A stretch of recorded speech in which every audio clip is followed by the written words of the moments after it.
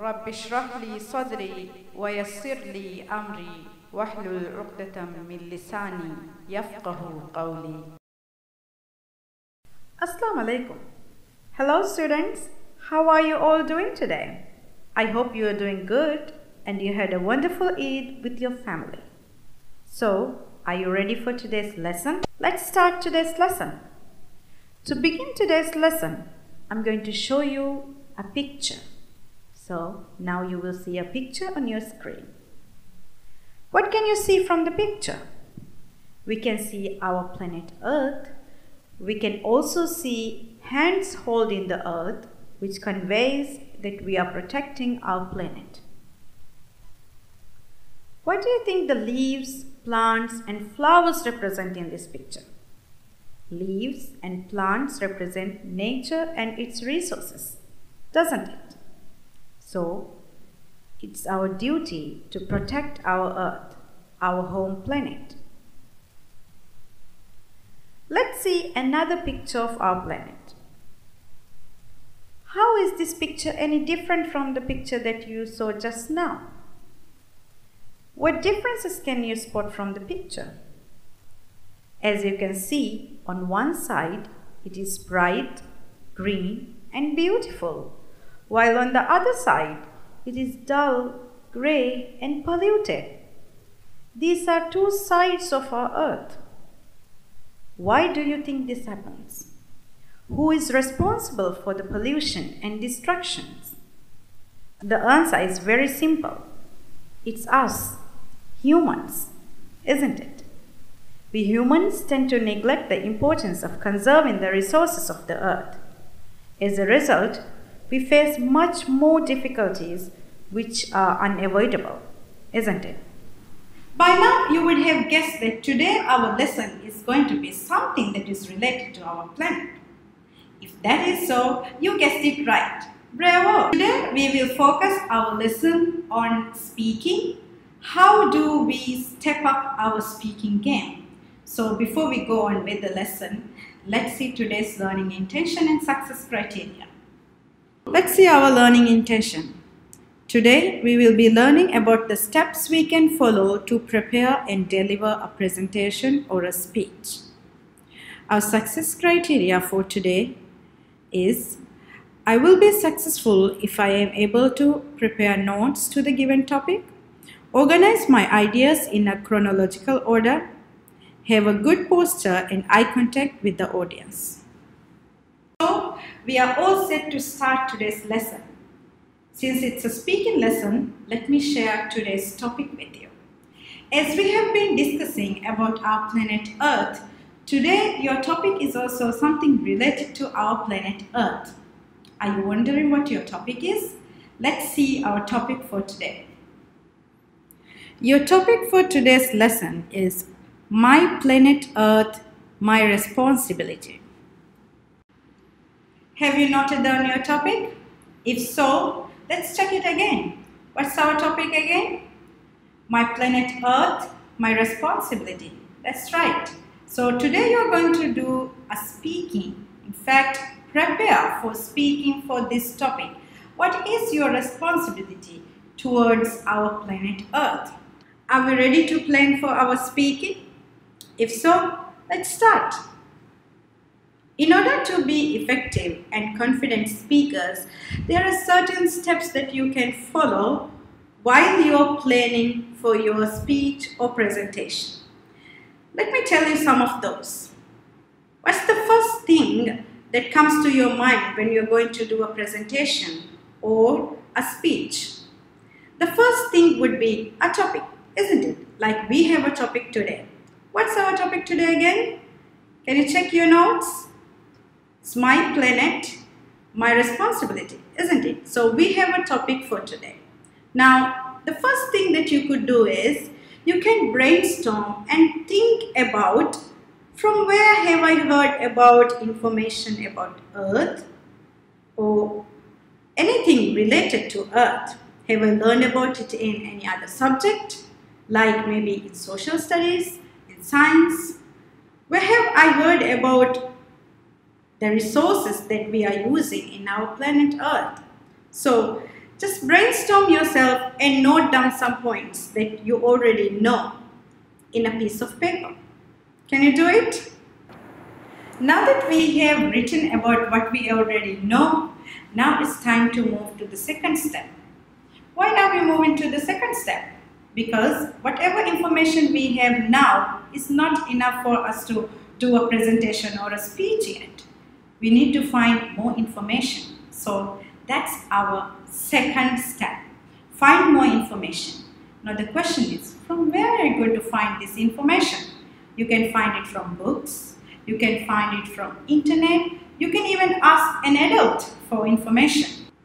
For example, for our topic, My Planet Earth, My Responsibility, what are the possible information you could search for? You can search humans that are harming our planet and how. What are our responsibilities as an individual? What can we do as an individual to protect our Earth? It is very important to practice safe browsing while you search for information. So now I would like to show you how you could use your browser to search for relevant information. Now at first you're going to open your browser. It can be Internet Explorer or Google Chrome. Now in the Omni box where the cursor is, you're going to type Kiddle. Let's type Kiddle.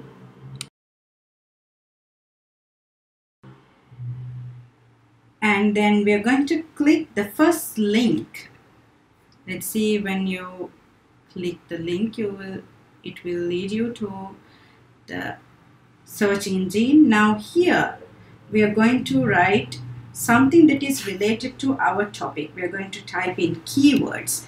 Now our topic for today is My Planet Earth, My Responsibility. What keywords can we type in here? We're going to type Planet Earth and see what result comes up. Let's see. It is going to load a lot of information sites. You can see from here, when you scroll down, you can see different websites that would lead to the information that you want about our planet Earth. Now let's click one of the links and see what information it is. Suppose the first link over here, it's a NASA science website. Let's see. Let's scroll down and see whether there are any information written. There it is. So now we can see there are some of the information given over there when you scroll down. So what you need to do is you need to read this information and check whether there are any relevant information that you could relate to your topic. So if it is there, what you can do is either you can copy the text that you want. You can simply copy the text. It will show a blue highlight like this. You can simply copy it and then you can paste it in a Word document. Or if you can't do that, then you can simply write it in a notebook and have all the information that you collect from different websites. Now let's go back and try typing something else. This time we will type Save the Earth. Save the Earth. Now as you can see from above, there is there are images you can search, there is news you can search, there are videos you can search. So when you click on this, you can see images, videos. Let's see what images you get. There you get so many images. So if you're doing a presentation, you can copy and paste these images that you like into your presentation. So this way you can collect information, images, even you can watch videos that are related to your topic and then note down the important things that important information that you collect from these videos. So I hope you have got some tips to search from the browser and collect information. Now that we are done with the first two steps, we will move on to the third step. But before that, let's revise the first two steps. First, We selected our topic, we wrote down what we already know, then we found more information for our topic. Now, finding information is not only enough, is it? We will not remember all those information. For that, we need to make notes. So the third step is to make notes. Now, how would we make notes? Are we going to randomly write everything together? No, right? That will be so confusing. We don't want it to be so confusing, isn't it? So, what can we possibly do? We can organize our ideas and notes, isn't it? We can organize it in a chronological order. What would you want to say first? What point would you emphasize on next? So, order your speech or presentation in such a style. Now that we are done with the 4 steps, let's go back and revise the 4 again. The first step is selection of topic, where you brainstorm and check whether you can connect what you have learned from the other subject areas to this topic. The second step is finding information, where you do your own research and find authentic information about the topic. Third, and very important, have notes. While you research, keep noting down the important information related to the topic. Fourth, organize your notes and ideas. Remember to organize your information in a chronological order or a sequential order. As much as it is important to have good content for our speaking, it's also important to have good speech etiquette while you're presenting your speech or presentation. It helps to engage your audience in your speaking or presentation. Let's discuss some of the ways that we could make our presentation more engaging and interesting. The first thing your audience would possibly notice would be your facial expressions. So it's very important for us to express ourselves. When you're talking about something exciting, your face should show excitement. When you're talking about something that is of your concern, you should have a concerned face. So it helps us to interact with our audience. Another way we can engage with our audience is always having eye contact with them. Now, if you have a smaller audience, like in your classroom, you can possibly have contact with everybody. But if you have a larger audience, you can scan through the audience. In addition to that, we can also focus on our body language. We can focus on our body posture and pose while we are presenting. Instead of standing stiff, you can move around the room, or you can use gestures using your hands. Apart from that, we can vary our voice and tone while we are presenting our speech. We can have a high tone, a low tone, or we can simply vary our voice while we are speaking. Last but not the least, we could always use gestures while we are speaking. Gestures are movements of hands, head, arms, or even your eyes. Let's review. While presenting, focus on facial expression, having eye contact, body language, gestures, and intonation. It is vital to have an interesting beginning and ending to our speech or presentation. Let's have a look at some of the ways we could do that. To begin with, you can ask the audience to imagine a scenario. For instance, you can start by saying, imagine a world where you no longer get clean water to drink, clean air to breathe, and no fresh fruits and vegetables in your meals. Have you thought about that? What are your thoughts? Another interesting way to start is by using a relevant quote. For instance, here is a quote by Jane Goodall.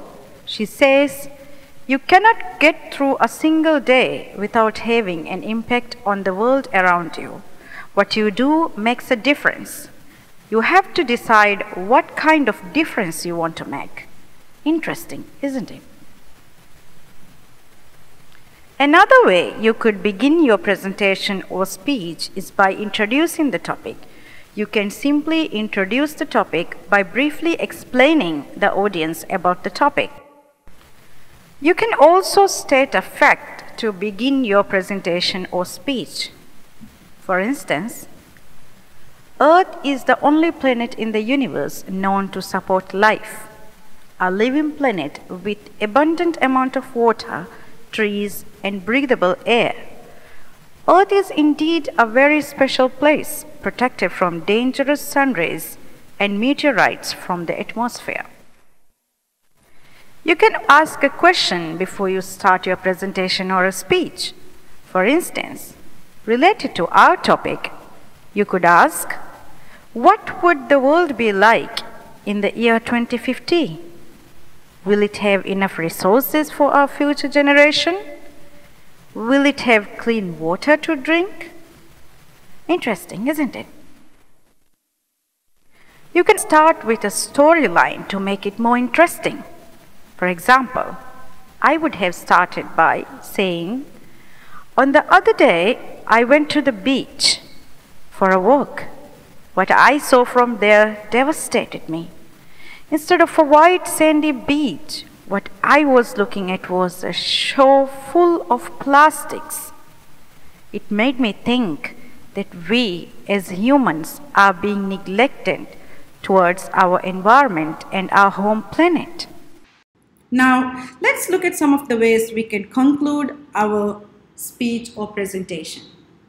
Usually, we would conclude our presentation with a personal opinion, giving what we think about the topic or giving a short message to the audience. We could always give an advice about the topic that we are talking about, or we could simply summarize our points or use a short, memorable sentence to conclude our speech. So, let's review what we have been learning. At first, we were learning about how to plan for our speaking, like making notes, finding information, and then we were discussing about what kind of speech etiquettes we could make use of while we are presenting or giving a speech. And then at last, we discussed about different ways we could make our speech more interesting by having an interesting beginning and ending. To polish your speaking, you could always add some essence to it by adding some quotes and idioms. It will give a good flavor to your presentation.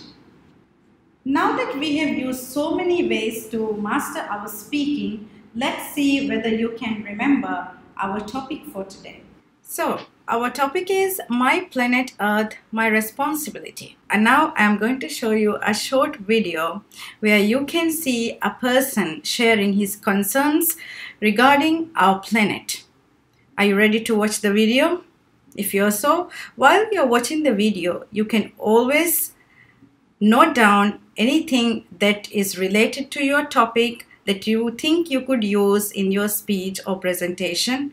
You can also focus on how the person is using his tone, his voice, and maintaining his body posture while he is presenting. Fun fact, planet Earth is 4.5 billion years old. Mankind, about 140,000 years old. Let me put that in perspective.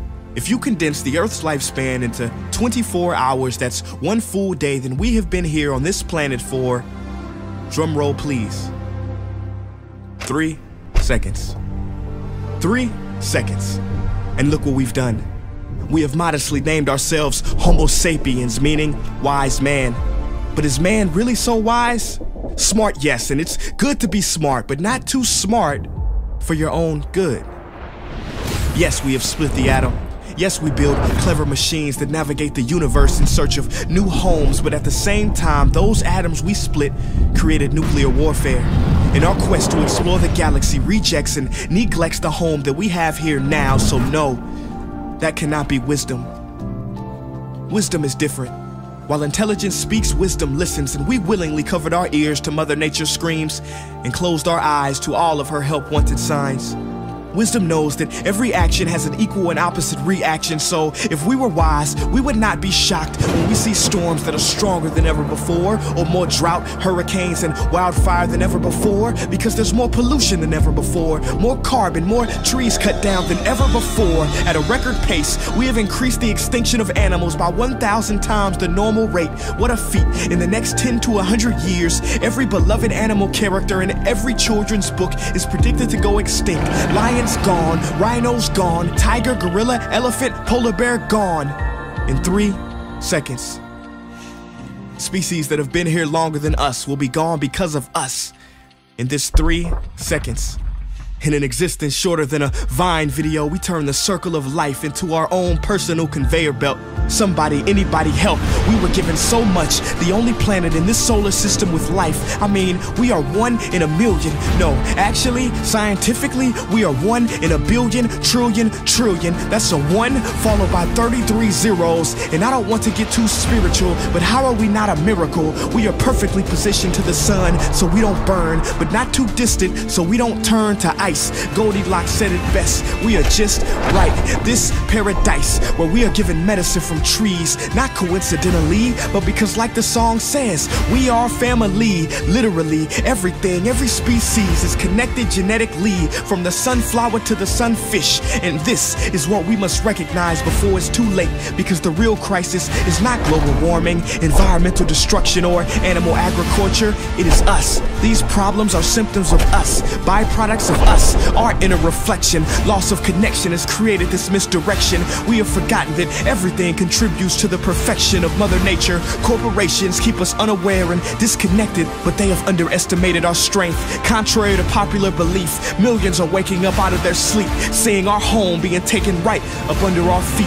We cannot allow our history to be written by the wicked, greedy, and loony. It is our duty to protect Mother Nature from those who refuse to see her beauty. Call me crazy, but I believe we should have the right to eat food that's safe, with ingredients we can pronounce. Drink water that is clean, marvel at trees, breathe air free of toxins. These are natural rights, not things that can be bargained for in Congress. See, they want you to feel powerless, but it has been said that something as small as the flutter of a butterfly's wing can cause a typhoon halfway around the world. But when enough people come together, we too will make waves and wash the world into a new era filled with love and connection, freedom for all without oppression. But it is up to you, yes, you watching this behind this screen, to make the effort, because time is of the essence, and only together can we make it to the 4th second.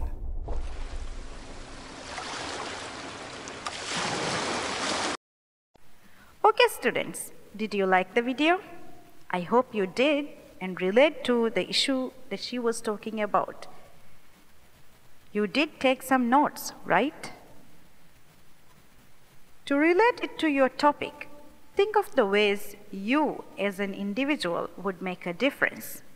You can come up with ideas and ways in which you can contribute to our home planet Earth. Jot down your ideas. Think of different activities that happen around you, which harm the environment, thus our planet. Think of ways as a student, as an individual, how would you play your part in being responsible towards the planet?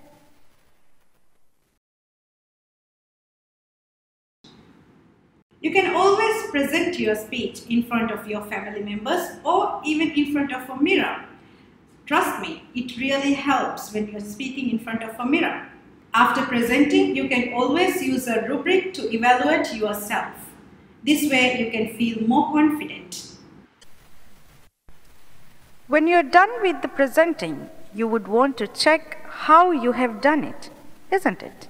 So, to check how happy you are with your presentation, you make use of the rubric that we can see over here.